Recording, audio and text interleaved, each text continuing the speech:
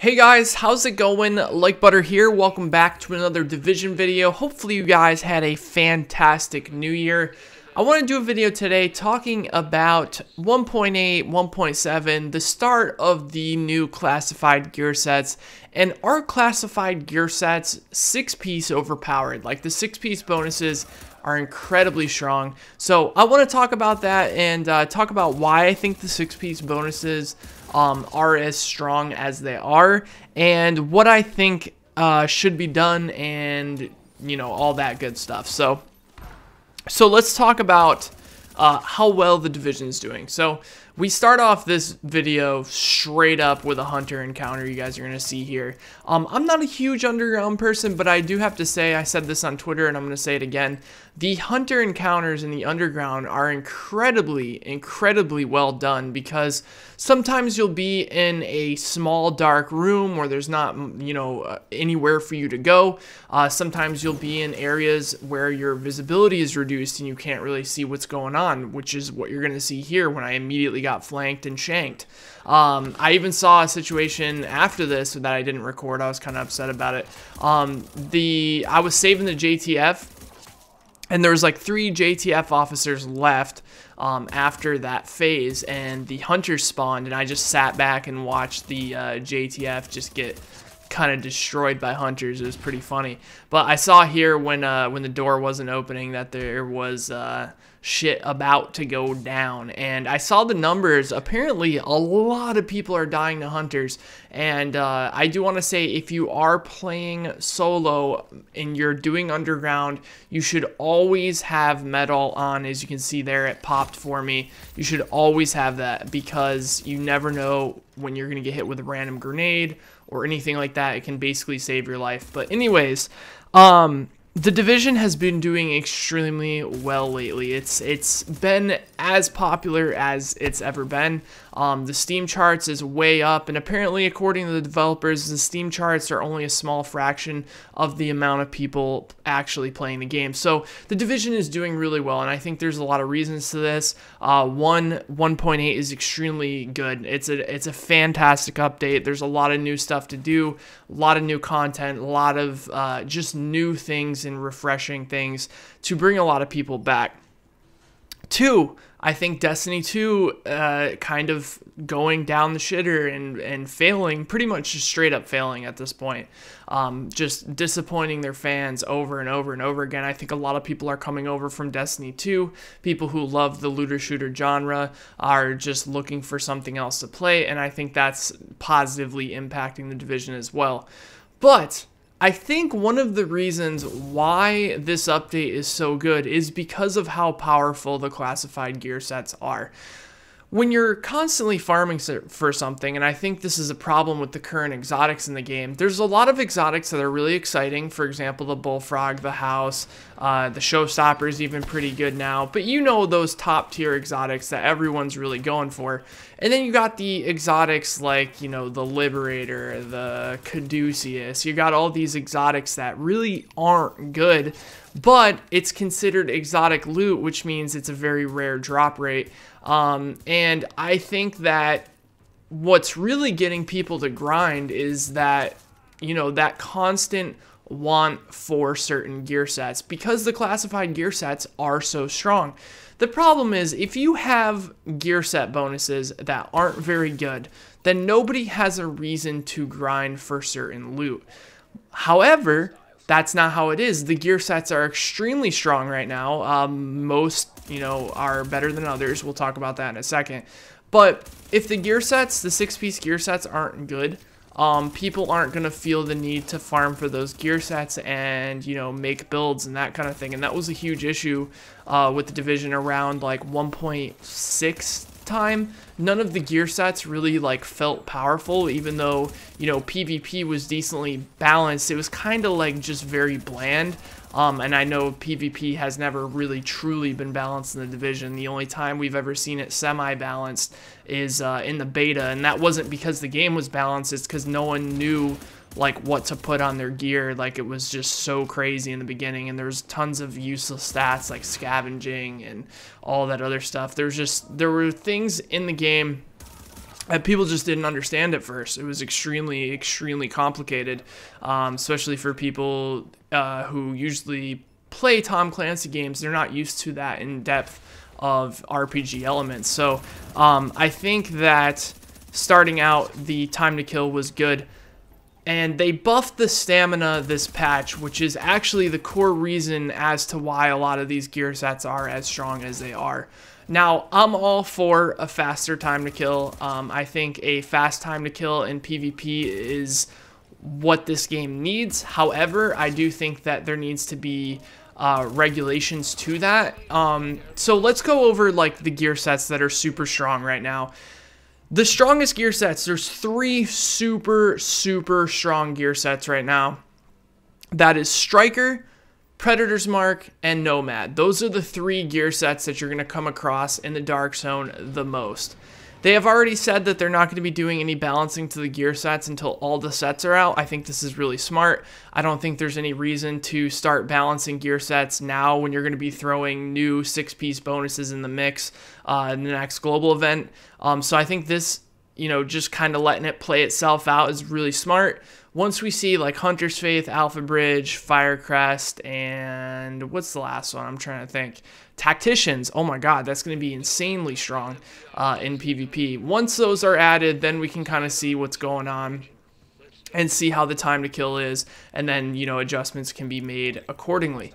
Now, the problem with the gear sets are that they're incredibly strong. However, like I said, if they're not strong and they're not, exciting to go for and exciting to build, then we have a Destiny 2 situation, which right now, one of the main reasons why Destiny 2 is failing so much is not because of the lack of content, it's because of the way the loot works.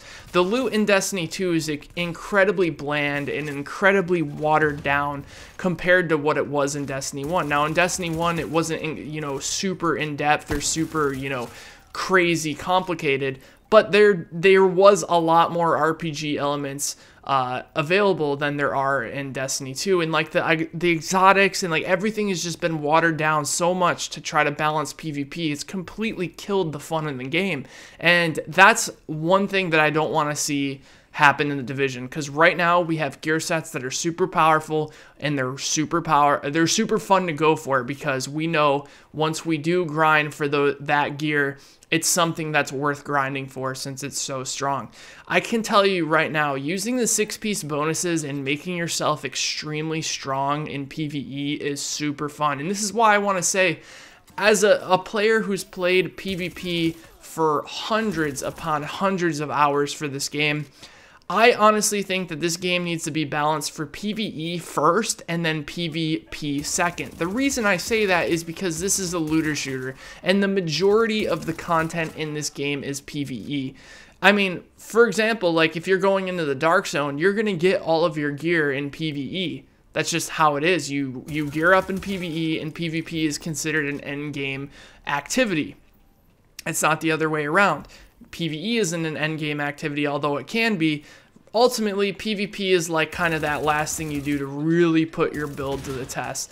So you'll see the same thing in certain MMOs like Elder Scrolls Online and all those MMOs that kind of force you to level up PvE and then use your gear in PvP. So I think that the least of their worries should be balancing PvP, and I know some people are going to hate that because you love PvP in this game, and trust me, I do too. However, if we're looking for the overall health of the game, we need to make sure that those RPG elements are present when it comes to the gear in this game, and I think that's why the gear sets feel so strong, because they're giving so many bonuses that you can build your way around those bonuses, on top of the fact that you're getting extra stats from the classifieds. They just allow you to live that power fantasy in PvE and PvP, and I think right now, instead of nerfing the sets, I really think they should just buff the sets that aren't as good. Buff Deadeye. I thought those words would never come out of my mouth, but the 6-piece Deadeye really isn't very good. I think Deadeye needs a buff. I think that Sentry's Call should be able to be used in PvP. The time to kill is so long in PvP right now. because there's not really any ways to increase your damage besides using Striker. There's no like way to kind of mark and focus fire an enemy unless you have a certain set. Like, everyone's running around with Nomad. We'll talk about Nomad in a second, but, you know, with Sentry's Call, this would be a really good counter to Nomad, because you would be able to mark that enemy and be able to kind of do damage through the resistance that they get when their Nomad pops. I think that would be really cool. I think that some of the other gear sets that need a rework is Banshee. Banshee needs to be reworked from the ground up. I hate the idea of the set only being useful when the enemy is Manhunt. I think that's kind of wrong, that the only, you know, on a 6-piece bonus, you're telling me that the only thing that's beneficial on that, you know, 6-piece that makes it strong is depending on how someone else plays. I think that's kind of wrong. I think Banshee needs a rework. And I want to see all the gear sets that aren't being used right now kind of buffed and just make everything OP. I think that's the way to do it when it comes to 6-piece bonuses. I think all of these gear pieces need to be overpowered. If everything's overpowered, nothing's overpowered. And I think they balanced it pretty well with Predator's Mark and Strikers, how, like, Strikers, you increase your damage but also heal a little bit. Predator's Mark has tons of counters. I see people complaining about Predator's Mark being strong. Yes, the bleed does tons of damage, it's true. But you can use a med kit, you can use a candy bar, you can run in and out of an immunizer, you can blow up an immunizer box, it will remove the bleed. And yeah, you'll get caught on bleed again if you're not using cover, but this is a cover-based shooter. You should definitely think twice when you cleanse your bleed to play a little bit more careful. I think Nomad actually needs a small rework, and Striker is incredibly overpowered. It is so strong. However, I do like the way that Striker makes you feel extremely powerful when you're hitting a consistent amount of shots. I just personally think that you shouldn't gain 2 stacks and lose 1. I think you should gain 2 stacks and lose 2 stacks, because that basically makes it even when it comes to hitting and missing, whereas it's complete opposite of what it used to be, where you gained 1 for hitting and lost 2 for missing. I think getting a 1-to-1 ratio would be enough for the set to continue to be really strong, but would force more accuracy. I think Nomad can see a small change when it comes to the consistency, because Nomad can be incredibly broken if it gets, you know, procced 4, maybe even 5 times in a row, which I have seen before. But if it only procs once, it's kind of not as strong. So the strength of a 6-piece bonus, I don't think, should be about a coin flip. So I think that Nomad could see a small difference where it's guaranteed to pop like 2 or 3 times, but if you get popped in quick successions, you get less and less health back instead of it going right to 100 health. But anyways, I just wanted to say that even though the 6-piece bonuses are strong, we don't want this game to turn into a Destiny 2 and have the loot be completely bland and boring and not fun to grind for. I just wanted to throw my opinion out there. Let me know what you guys think in the comment section below. I'd love to hear what you guys have to say. Thanks for watching. Be sure to subscribe if you're new here, and I will talk to you guys in the next one. Take care, everybody.